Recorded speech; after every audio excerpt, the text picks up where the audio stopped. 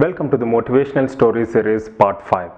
In this episode, I would like to cover a story titled Mr. Bean. Once a daughter complains to her father saying that she is very much frustrated with her life. She is facing many adversities and she is unable to overcome them.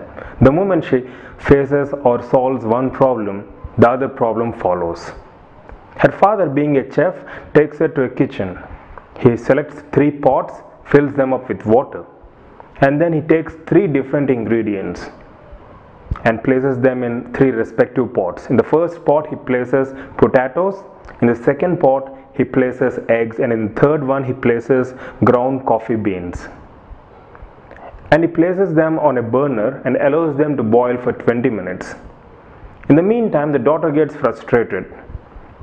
She has been waiting for her father's reply, and at the end of the boiling of those ingredients, that is at the end of 20 minutes, her father replies saying that, "Daughter, just touch the potatoes, eggs, and just let me know how do you feel." The daughter promptly responds by saying that, "Yes, the potatoes are very soft. However, the eggs which were brittle initially are now a bit harder." Now the dad pours the coffee into a cup and asks her daughter to have a sip of it. The aroma of coffee itself excites the daughter.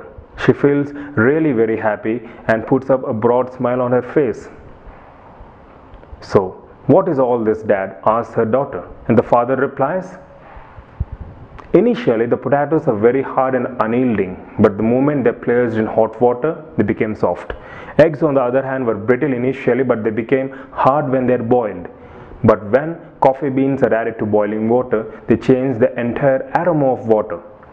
So initially, potatoes, eggs, as well as ground coffee beans are subjected to same adversity, that is the boiling water. But what made the difference is the fact that how they responded.